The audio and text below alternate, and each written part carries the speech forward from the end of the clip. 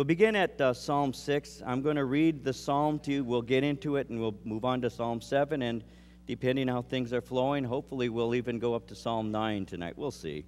I don't know. Beginning at verse 1, Psalm 6. O Lord, do not rebuke me in your anger, nor chasten me in your hot displeasure. Have mercy on me, O Lord, for I am weak. O Lord, heal me, for my bones are troubled.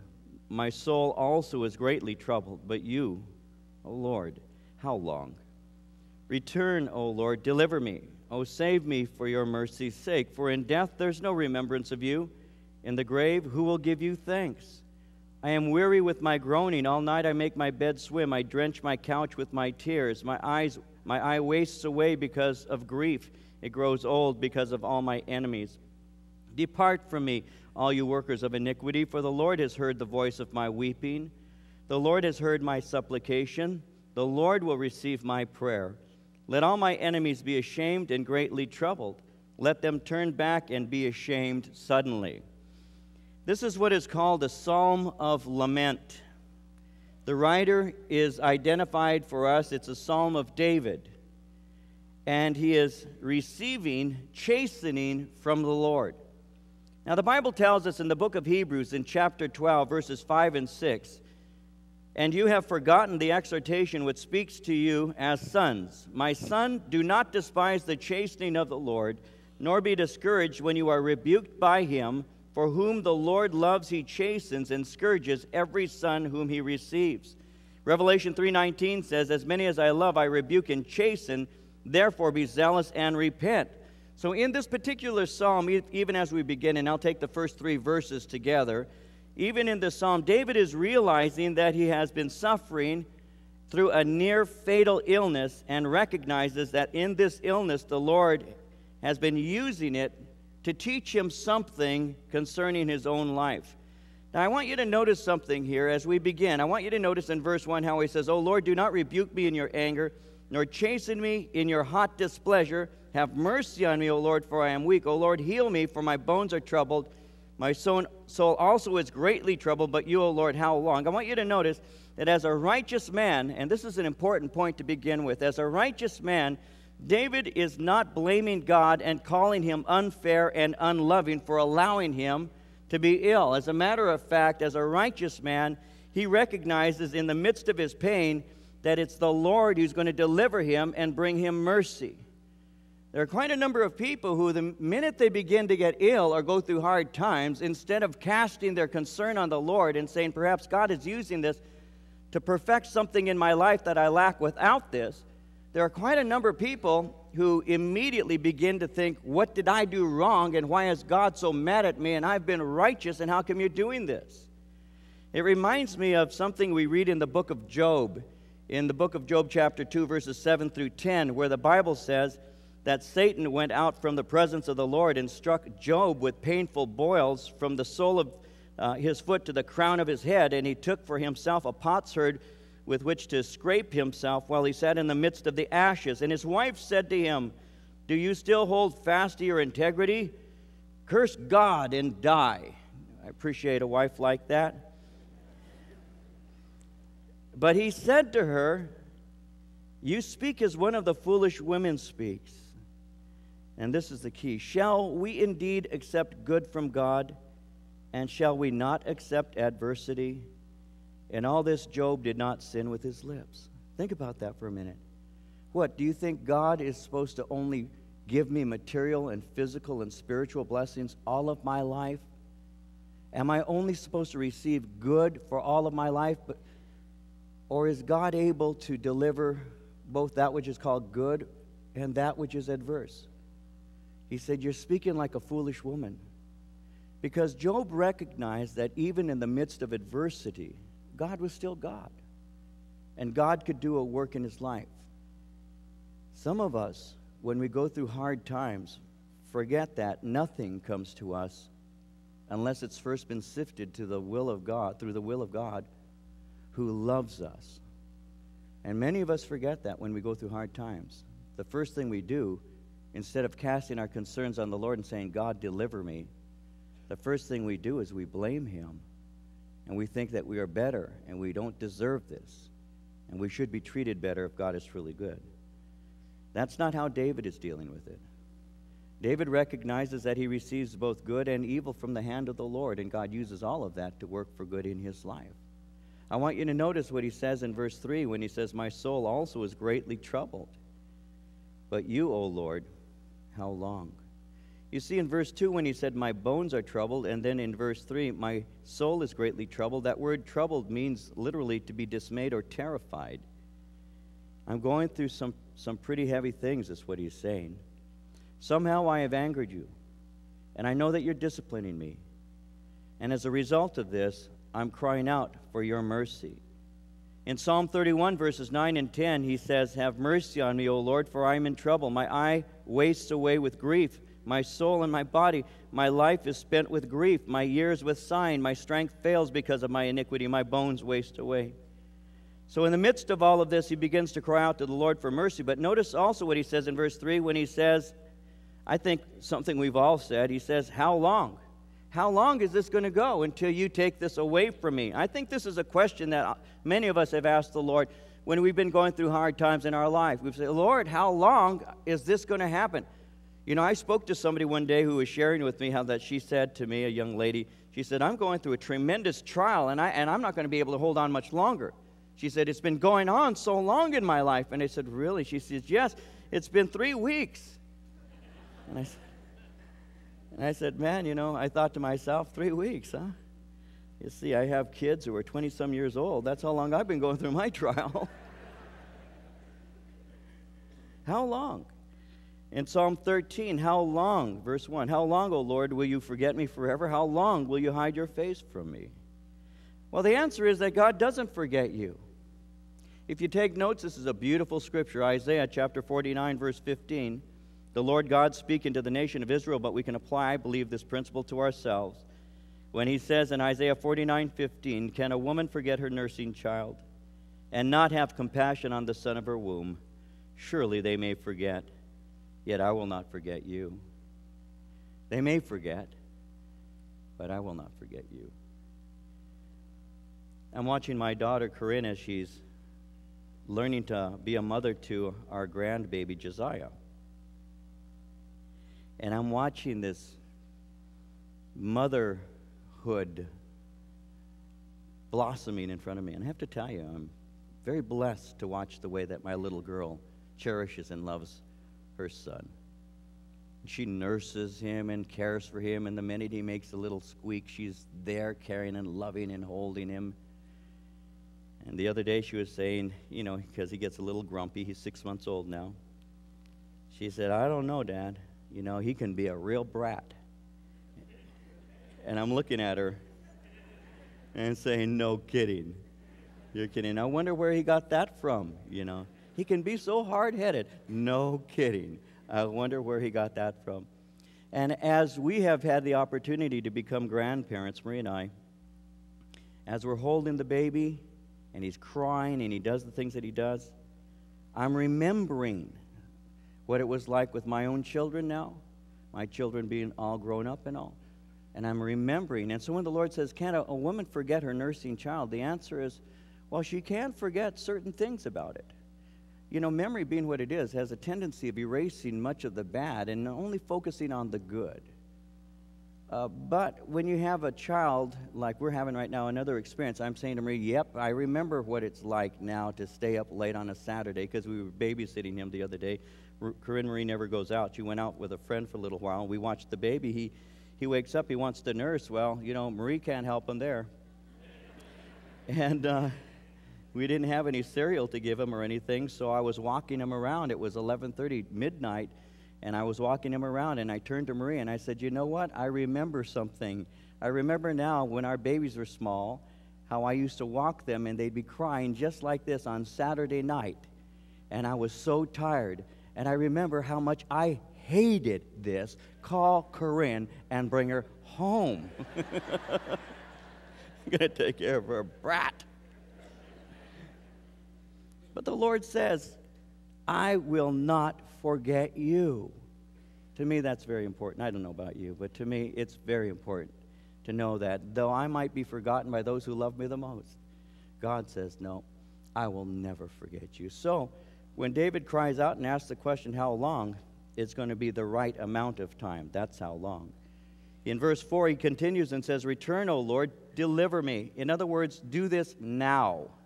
The way that's being said, it's, return, O Lord, deliver me now, immediately. Oh, save me for your mercy's sake, for in death there's no remembrance of you. In the grave, who will give you thanks?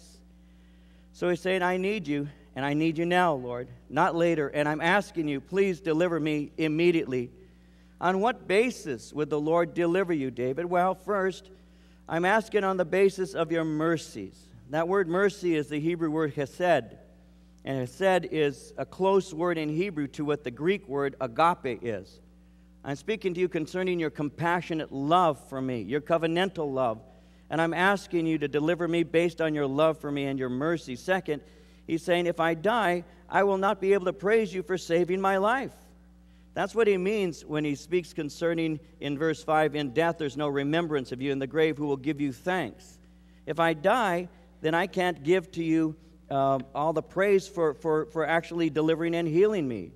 When he speaks concerning that, he's simply saying that the physically dead do not remember anything because their physical minds are not in operation. In verse 6, continuing, he says, I am weary with my groaning. All night I make my bed swim. I drench my couch with my tears. My eye wastes away because of grief. It grows old because of all my enemies. I can't sleep, and I'm tired of crying. Anybody here ever experienced that? Now, I look out and I see some gray hairs like me out there.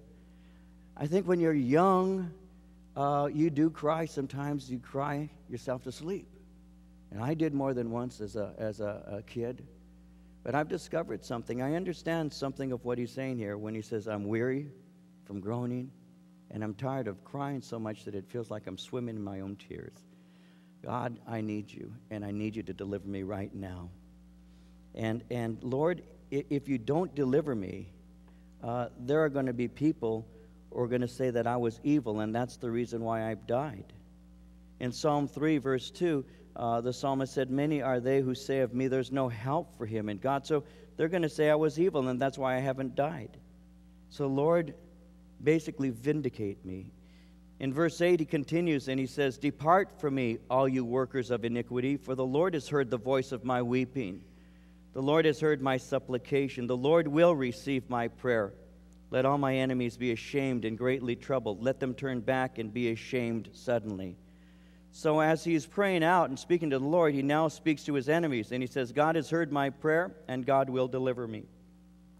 Proverbs 15:29 says, the Lord is far from the wicked, but he hears the prayer of the righteous.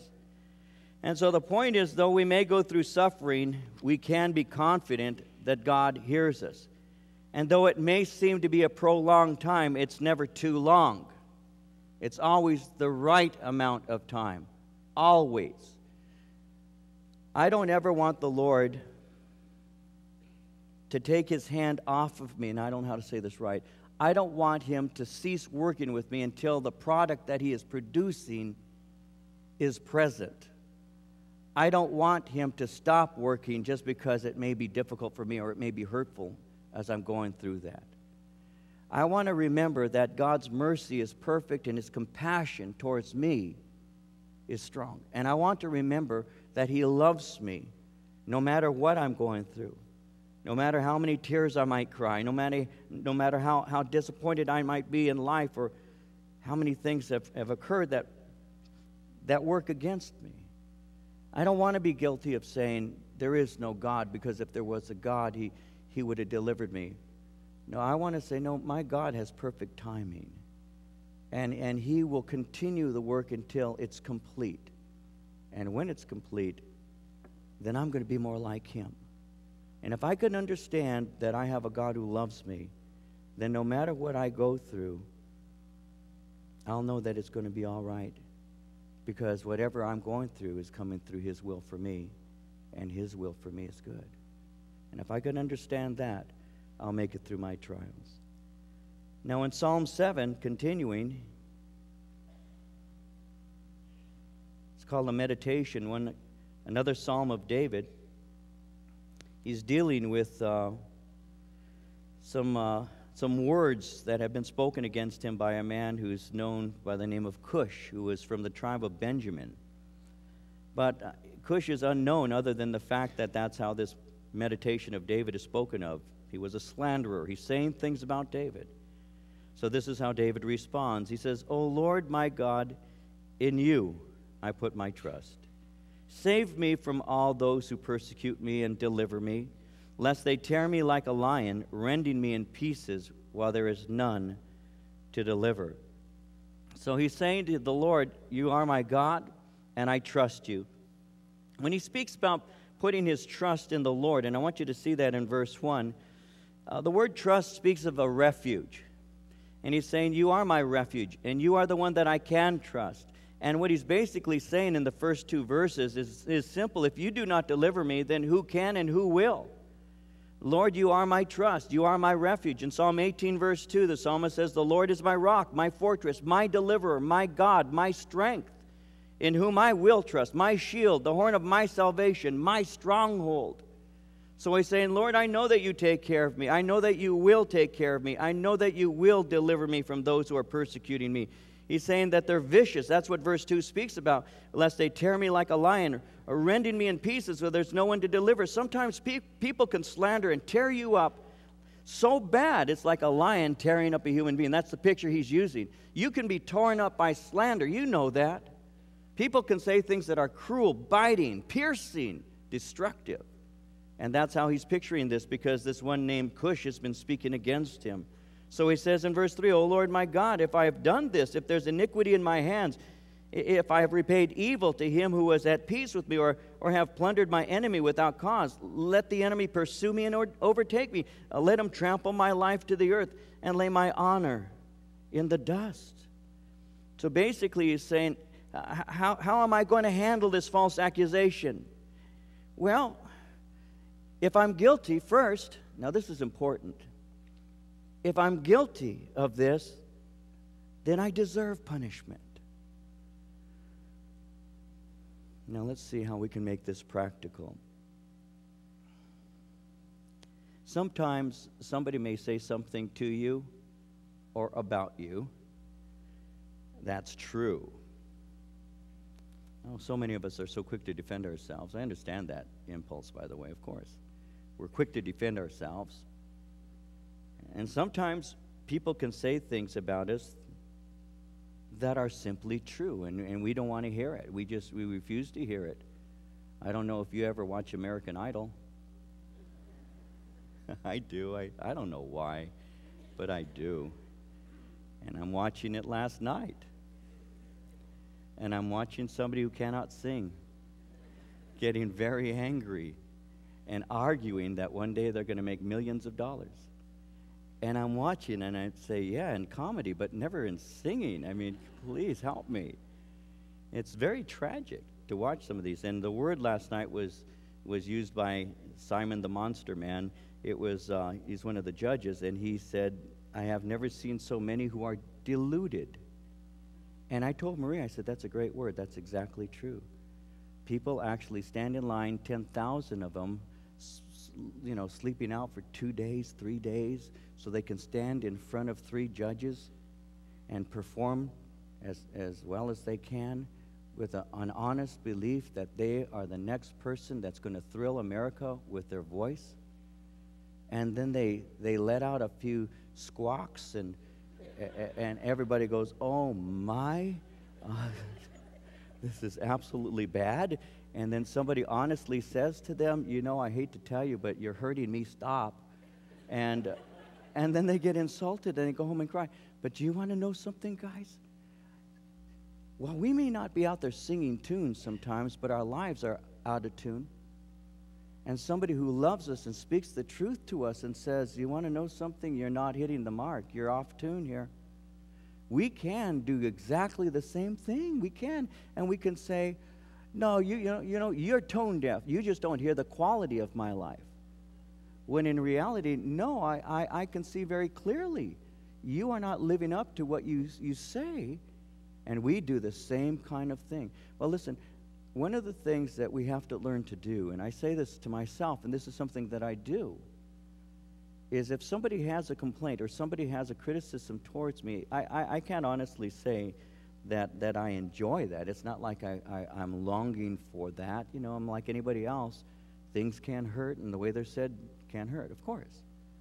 But I've learned over the years to take those things to the Lord and to say, Lord, if there's truth in this, then I have to change. If there's truth in this, I have to change. I started learning that early in Christian life just as a believer, and it was hard to do that.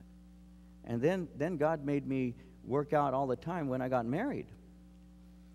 And Marie sees things in me that I don't see, and then has the nerve to tell me, who are you anyway, and where were you, till I picked you up out of the gutter and brought you to Jesus. No.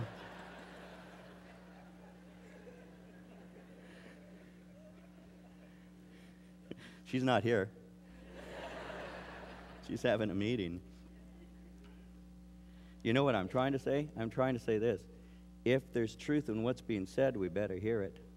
And that's what David is saying. He's saying, Lord, if I have done this, then deal with me. But the interesting thing about this is he has integrity and knows that he hasn't done that. He asserts his integrity here at this point.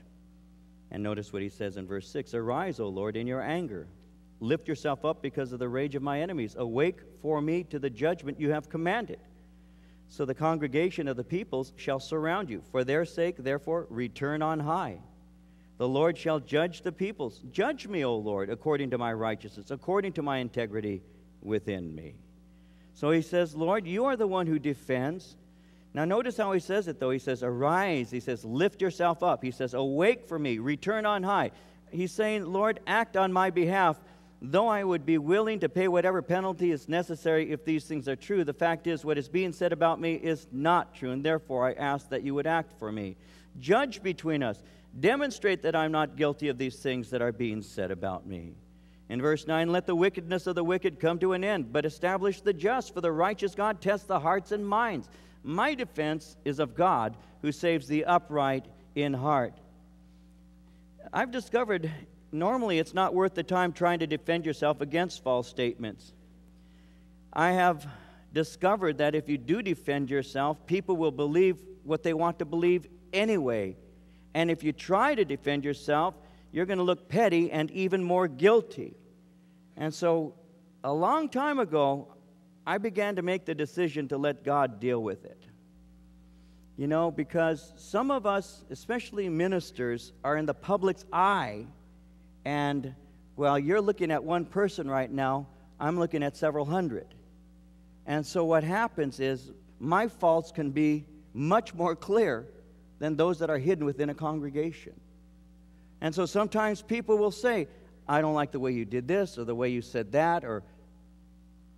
And I learned a long time ago, if I were to come up in front of you all the time and say, listen, by the way, I received a letter that says this, or somebody stopped me and told me that, and I'm always defending myself, what good is it? The more you do that, the more you look guilty. So a long time ago, I learned to do what David is teaching. Lord, you defend me. You take care of my honor. You are my shield. You are my defense. I can't waste my time always trying to prove that I didn't do what's being said. And you can put your head on your pillow at night and you can sleep because you know who's in charge and you know who's in control and you know that God is just and God is righteous and he takes care of you. And basically that's what David is saying. My defense is of God who saves the upright in heart. God is the one who tests the hearts and minds. In verse 11, God is a just judge. God's angry with the wicked every day. If he does not turn back, he'll sharpen his sword. He bends his bow and makes it ready. He also prepares for himself instruments of death. He makes his arrows into fiery shafts. Well, basically, this is a picture of God's righteous judgment. And I want you to notice the image of God here. He is the warrior God. And he is the one in verse 11 who is angry with the wicked every day. Well, Jesus said, John 3:36, John the Baptist said, he who believes in the Son has everlasting life. He who does not believe the Son shall not see life, but the wrath of God abides on him. And so the Lord is angry with the wicked every day. And God is the one who judges. That's what he means in verse 13 when he says he prepares for himself instruments of death and makes his arrows into fiery shafts. Behold, verse 14, the wicked travails with iniquity, conceives trouble, brings forth falsehood. He made a pit and dug it out. He has fallen into the ditch which he made. His trouble shall return upon his own head, and his violent dealing shall come down on his own crown.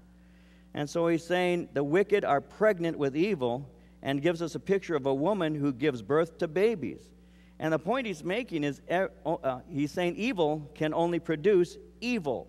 That's what evil produces. Evil does not produce good. In Matthew chapter 7, verses 17 through 19, Jesus said it this way. He said, every good tree bears good fruit, but a bad tree bears bad fruit. A good tree cannot bear bad fruit, nor can a bad tree bear good fruit. Every tree that does not bear good fruit is cut down and thrown into the fire.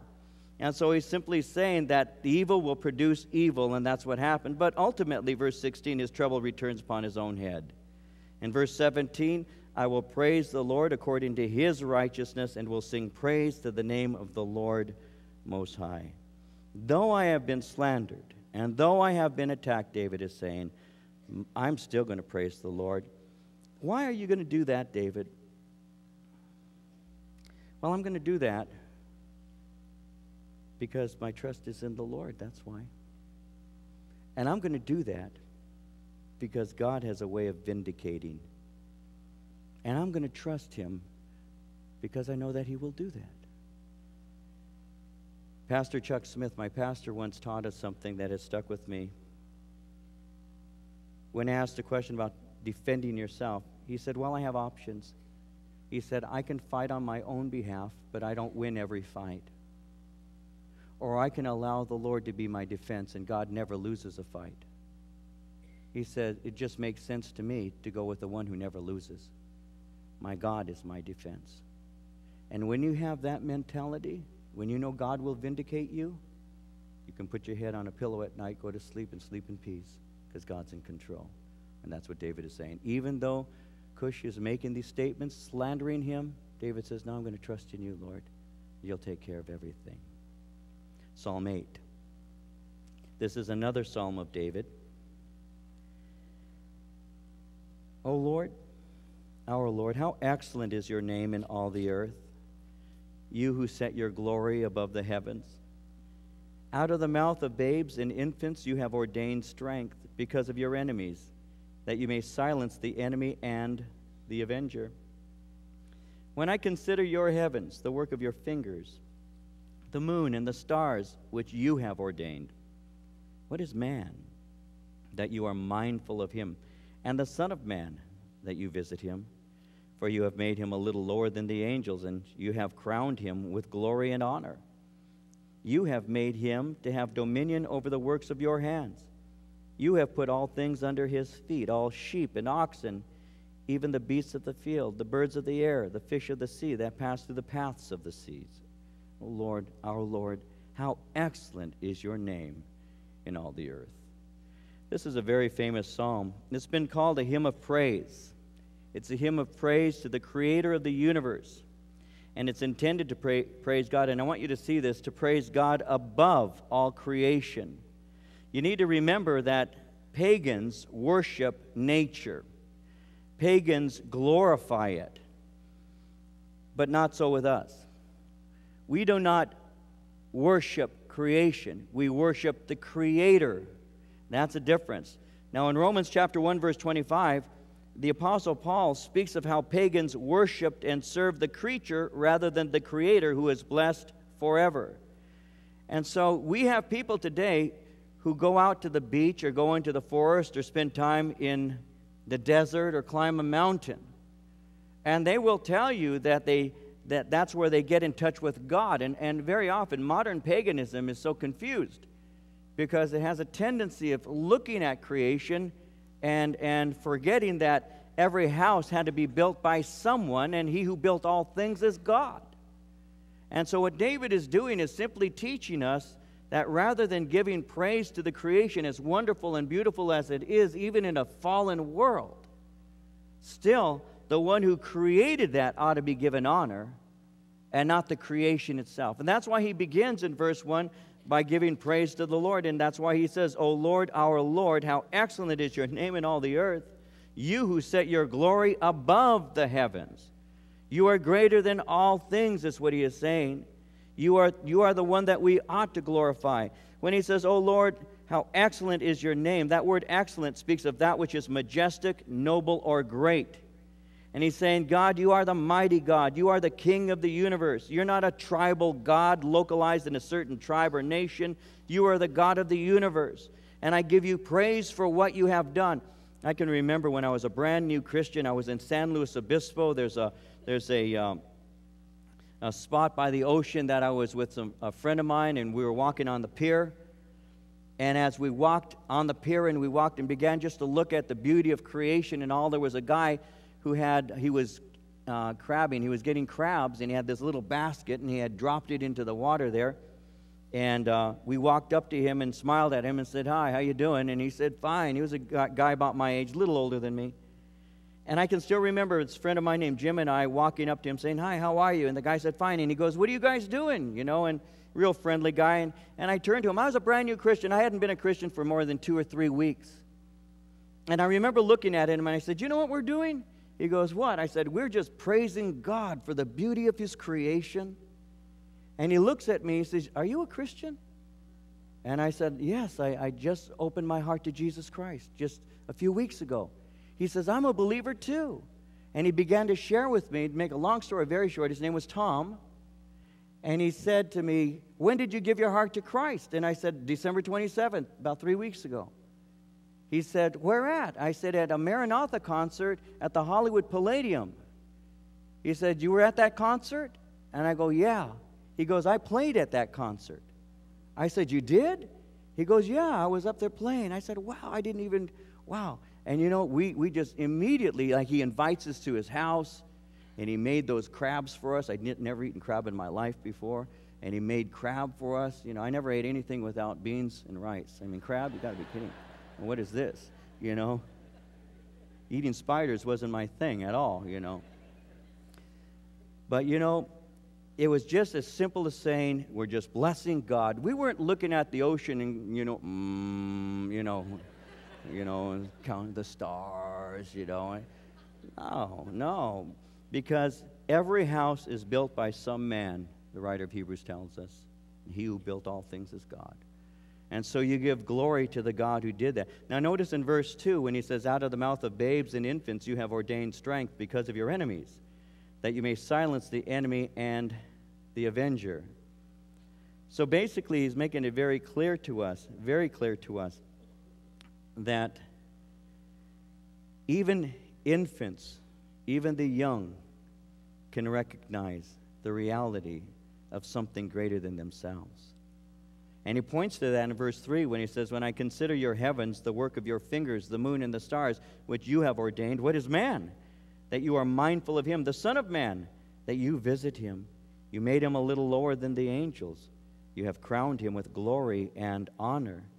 And what this pictures for us, and I want you to see that in verse 3, is God is a sculptor. I consider your heavens the work of your fingers. God as a sculptor.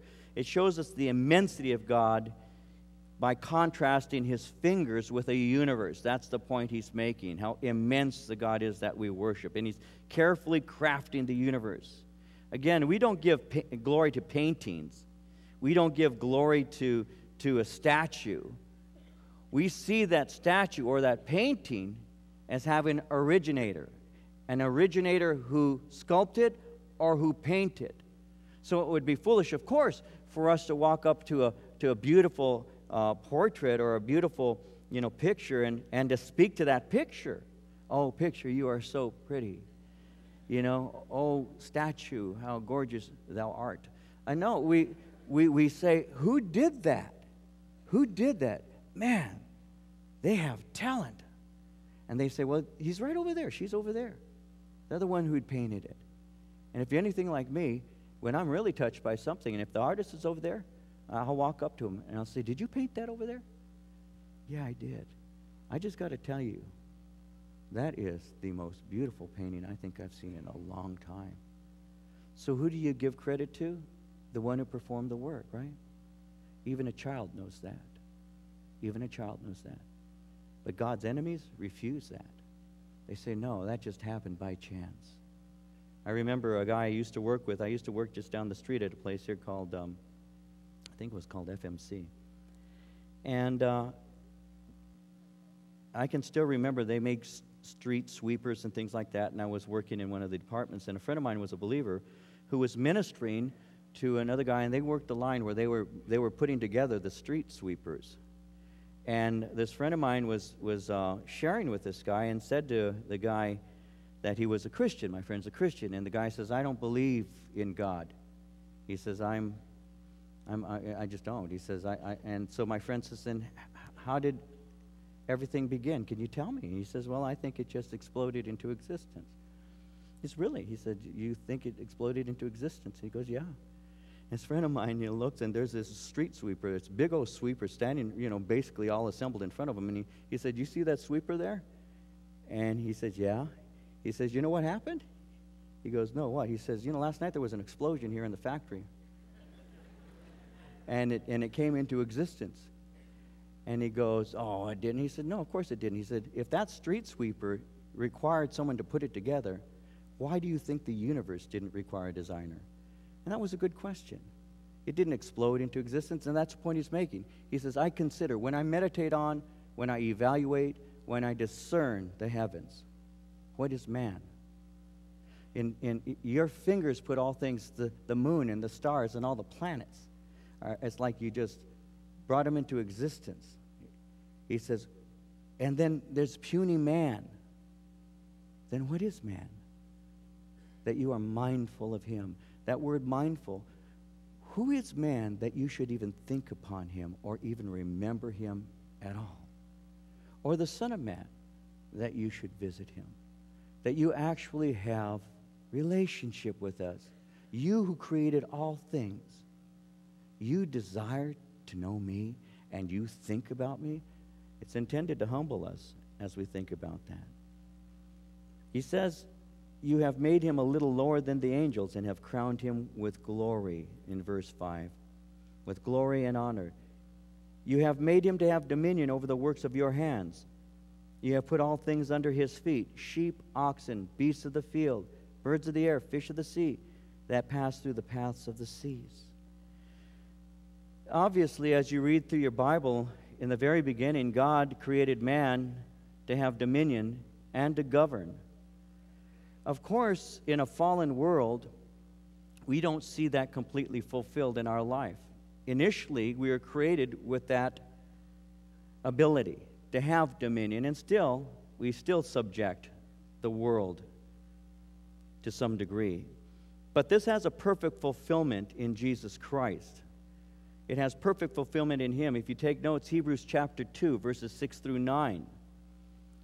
One testified in a certain place, saying, what is man that you are mindful of him?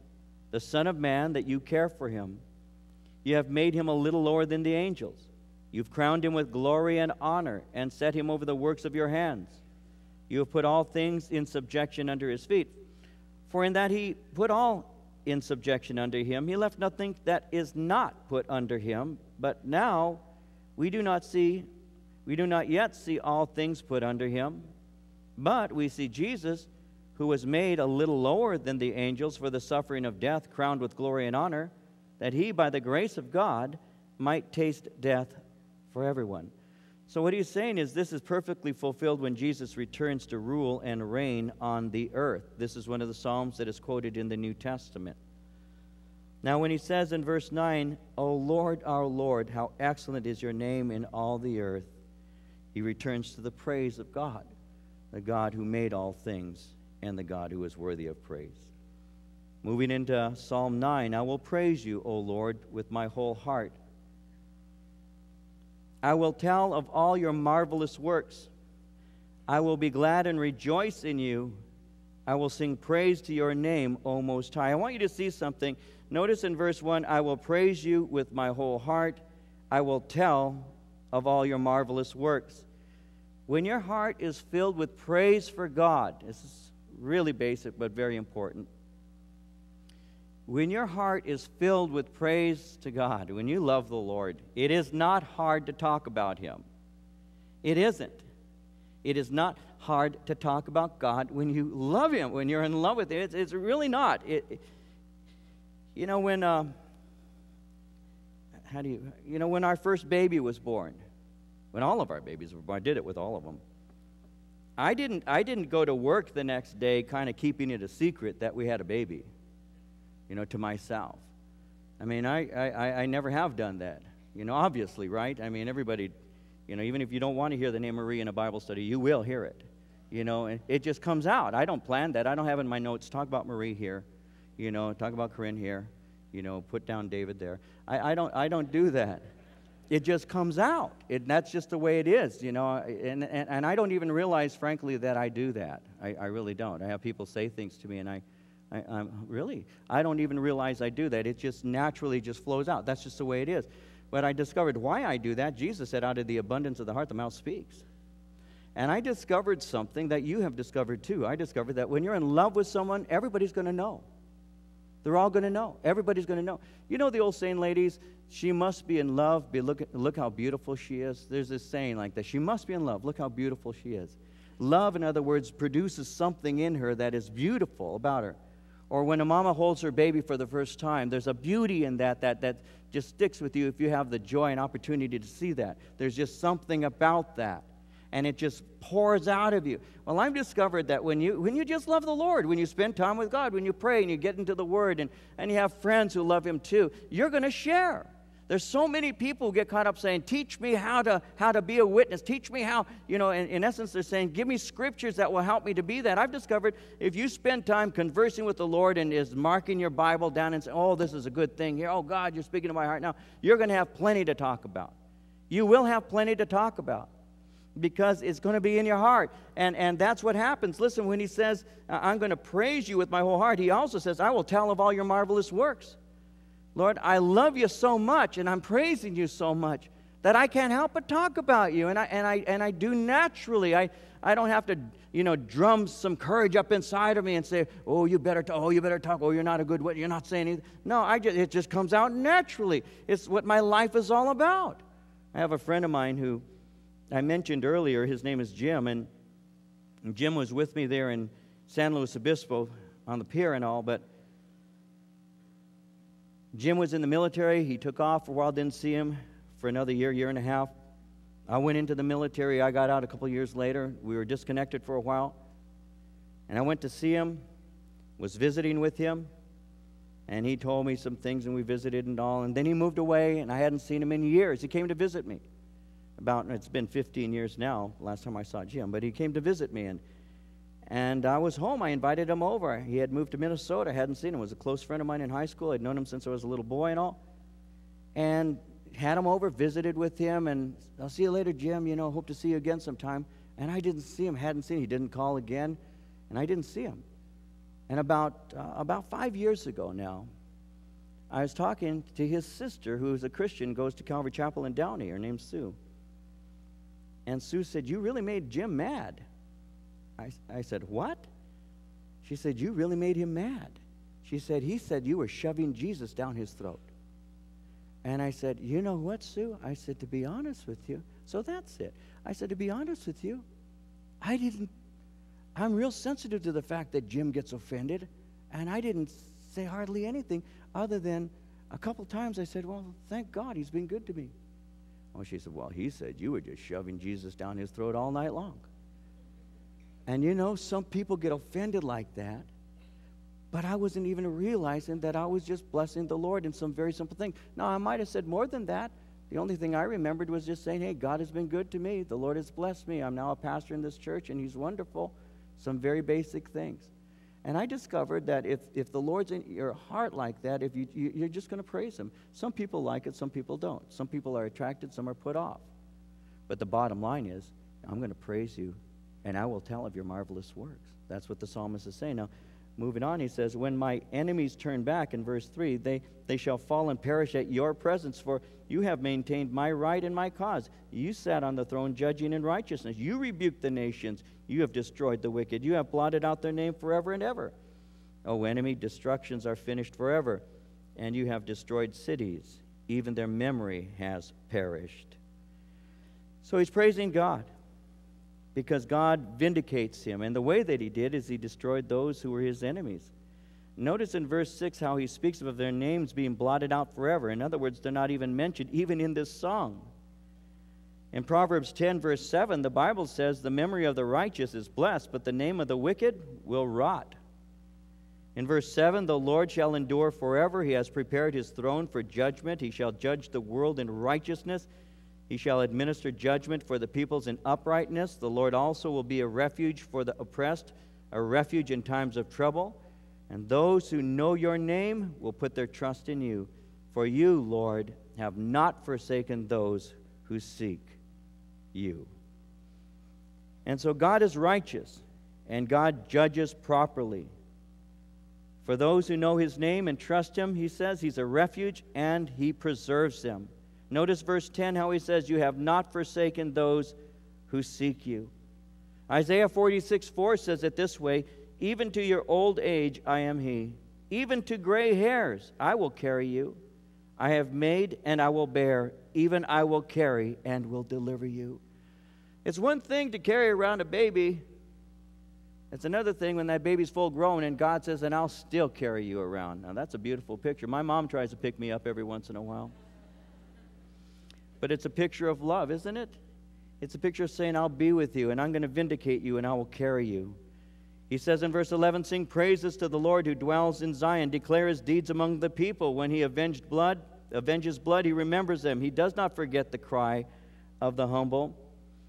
In other words, we who have been afflicted should sing praise to the one who delivers us. We also should share with others how great God has been in our affliction. One of the greatest things you can do is to remember to thank God for delivering you, to thank God for bringing you out of those times of affliction. One of the things that I'm asking the Lord to help me to become is more thankful and more grateful in everything. Because it's easy for us to lose sight of the daily blessings, the daily mercies that God gives to us. To be able to wake up and actually to put 2 feet into a pair of shoes is something that is a blessing that God gives to us. To have said that we slept in a bed last night and had a blanket that kept us warm is a real blessing. To say that we had something to eat, sometimes even more than once in a same day, is a real blessing. To be able to put your hand on a wallet that has some money so you can stop at a store and buy yourself something or go to get a hamburger is something we ought to be grateful for. And the Lord has been trying to train me in that, because in so many ways I can forget to be thankful for the small things. But God not only gives us those things, but he also delivers us. He delivers us from affliction. He delivers us from those who would be oppressing us. And that's what the psalmist is crying out to God and thanking him for. Now notice he says in verse 11 and 12, sing praises to the Lord who dwells in Zion. Declare his deeds among the people. Thank God for all that he does. When he avenges blood, he says, he remembers them. He doesn't forget the cry of the humble. Have mercy on me, O Lord. Consider my trouble from those who hate me. You who lift me up from the gates of death, that I may tell of all your praise in the gates of the daughter of Zion. I will rejoice in your salvation. The nations have sunk down in the pit which they made. In the net which they hid, their own foot is caught. The Lord is known by the judgment he executes. The wicked is snared in the work of his own hands. And then he says, think about that. Selah. Lord, as you have delivered me, the result will always be the same. I will praise you and I will thank you. And even as he says in verse 15 about the nations sinking down into the pit they've made and being caught in their own net, the evil designs of the wicked will be their own undoing. God's judgment will be fair and just. The wicked make their own bed, and they ultimately sleep in it. Proverbs 5:22 says, his own iniquities entrap the wicked man, and he is caught in the cords of his sin. Again, either you can avenge yourself or you can allow the Lord to vindicate you. But you have to make a choice. Verse 17, the wicked shall be turned into hell, and all the nations that forget God. For the needy shall not always be forgotten, The expectation of the poor shall not perish forever. Arise, O Lord, do not let man prevail. Let the nations be judged in your sight. Put them in fear, O Lord, that the nations may know themselves to be but men. The wicked shall suffer judgment for the rejection of God. When he says in verse 17, the wicked shall be turned into hell, and all the nations that forget God, the word forget speaks about not honoring him or keeping him in their minds. They displace him with other things, and the result is they're going to be in eternal judgment. But when he cries out in verse 19 and says, Arise, O Lord, do not let man prevail, it's not because David is vengeful. You could see that and think that. You might say, well, look at him. No, it's not that he's vengeful. It's that he wants God to be honored. He's got a zeal for the honor of the Lord. And his real concern is that the nations will fear God, because when they learn to fear him properly, they're going to honor him. Again, and we'll close with this. Again, if there's anything this nation that we live in really needs, it's a good dose of the fear of the Lord. It's a good dose of the fear of the Lord. The Bible says, Trust in the Lord with all thine heart, and lean not unto thine own understanding. In all thy ways acknowledge him, and he shall direct thy paths. It goes on to say, Be not wise in thine own eyes. Fear the Lord, and depart from evil. Don't be wise in your own eyes. Fear the Lord. To fear the Lord means to depart from evil. And I really believe that in the fear of the Lord, there is life. And when we begin to cry out to the Lord for this nation, God, we are aware that those who don't have a relationship with you will perish. And this nation does not have a healthy fear of you. We have seasonal fear, not necessarily of the Lord, but a sense of his presence or a sense of need when we have national tragedies. And before you know it, every church is filled with people who show up for prayer and for help. And then when everything settles down, we go right back to the way that we were living before. But the Lord says, no, that's not the way it ought to be. And so David is simply saying, Lord, the nations that do not fear you, that reject you, that do not remember you, they will be turned into hell, into eternal judgment. So my desire is that they may fear you. Why, David? So that they might have life. Now, David couldn't do a whole lot by himself, but his writings inspire people like us to leave a place like this, to live in the fear of the Lord tomorrow, and even as we walk out, and maybe impact somebody else's life. So may the Lord use the study of his word to inspire us to serve him, to grow in our knowledge of his ways, and to fear him, that our lives might be blessed by him, and that we might be a testimony of his grace.